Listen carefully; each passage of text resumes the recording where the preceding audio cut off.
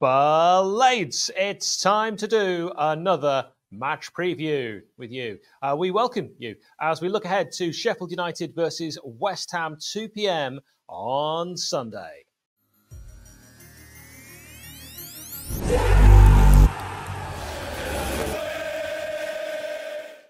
So, first question I'm going to ask you on this preview, is the cup win the start of something?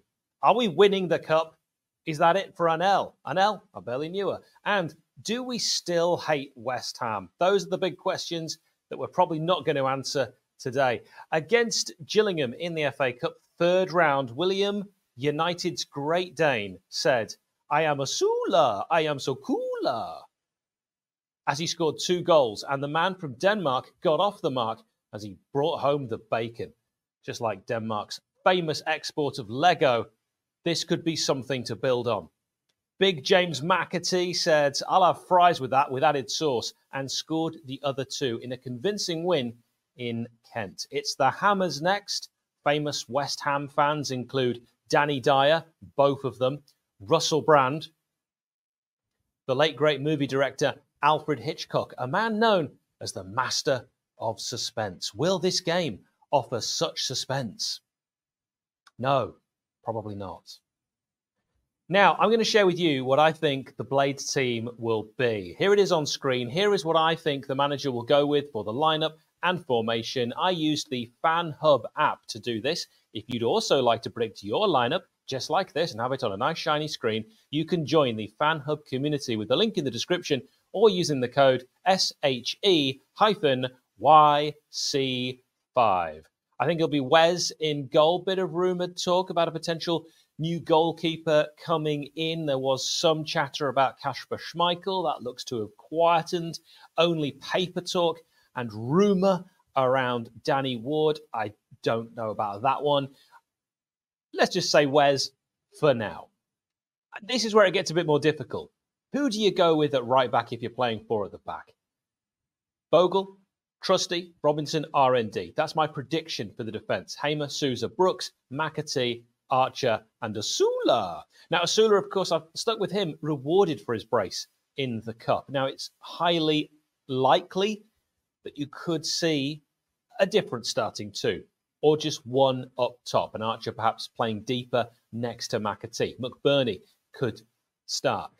But I think you want to possibly reward players who play well. Admittedly, it was against a team far lower down than the team we're facing on Sunday. 𝗂𝗄𝗄, too much transfer talk in the papers. That's why I've left him out. Bogle playing very well, so could start after his concussion. And Rhys Norrington-Davies looking ready to make that proper return to league action. He isn't going to get there unless he gets those minutes under his belt.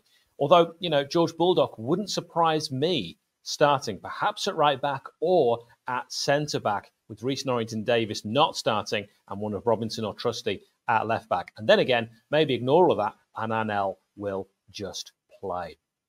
Now, 2024 is upon us, which means a packed schedule of FA Cup, AFCON, and of course, Premier League action. Beat the January Blues and watch every game with the atmosphere it deserves down at your local Green King Sports pub. Don't settle for a dodgy stream. If it's on telly, it's on at your local Green King across their huge HD screens. Also, if you download the Green King Sports app, as I have, you'll receive 10% off every single drink whenever there's a game on. Their venues offer a range of low and no alcohol options, so dry January doesn't mean you have to settle for a worse sports watching experience. Now let's talk about our opponents. 6th in the Premier League at time of recording, managed by David Moyes and out of the FA Cup. In fact, not just the club, but Benrahma, who was sent off in West Ham's defeat in the FA Cup against Bristol City, a 1-0 loss. Here's what I read online. If a player is red-carded in an FA Cup tie, that carries over to the Premier League or whatever domestic competition immediately follows their sending off. So with Benrahma, it's this game. Mikel Antonio, Jared Bowen, Lucas Paquetá and Mohamed Kudus were all out for that Bristol City Cup match.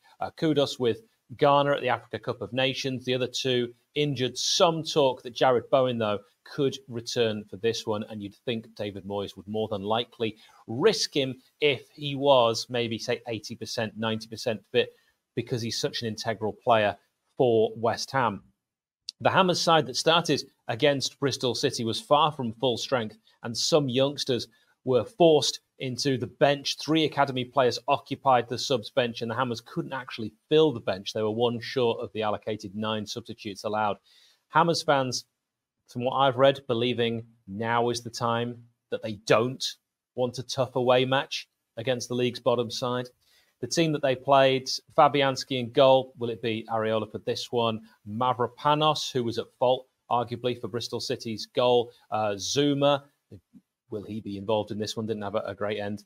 Cresswell, Coufal, James Ward-Prowse, the set-piece danger man. James Ward-Prowse. When a corner comes, defender. Souček, Emerson, Cornet made only his 2nd start of the season. Ben Rama, who we mentioned, he now won't be involved. Danny Ings. Now, he's strongly linked with the move to Wolves, but started for the first time since November. Could Danny Ings be involved again with the shortness, shall we say, and I don't mean height, of striking options?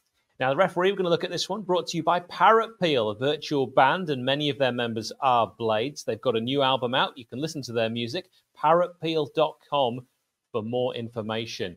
parrotpeel.com. Yeah, the referee for this one is Michael Salisbury from Lancashire. This season, he's taken charge of just 13 games, issuing 41 yellows. He hasn't given a single red card. I'm watching for that. And he's given 6 penalties. That's pretty high. He only gave 4 all of last season. He refereed 31 games, so I'm not sure what's going on there.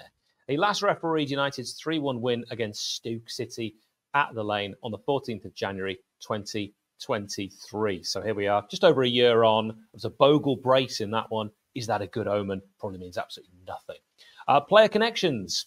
This is players that have played for Sheffield United and West Ham. I always like to give you 4 player connections. Who can you think of? Please pop them in the comments below. I'm going with Don Hutchison, Wayne Quinn, friend of the channel, Ravel Morrison, and who could forget, build a statue, Kyle Reid. My score prediction for this one, I do think this is going to be a really tough game. I don't think anyone's under any illusions. This is not going to be easy, even with West Ham's injuries. We really have to start picking up 3 points as many times as we can to have any hope of survival. Forget about any of that financial fair play stuff that you've been reading about. It's going to have to come down to us. We've got to get points. But I'll be honest, I don't see us winning this game. I think it's going to be difficult, even though we've had that rest since Gillingham and West Ham only played on Tuesday night. I still think they'll have a bit that will be difficult for us to break down. 1-1 is what I'm saying. Let me know your score prediction in the comments. Please subscribe to the channel. Please check out our audio podcast. And I'd love you to join our Patreon as well. Thanks to all of you that already have.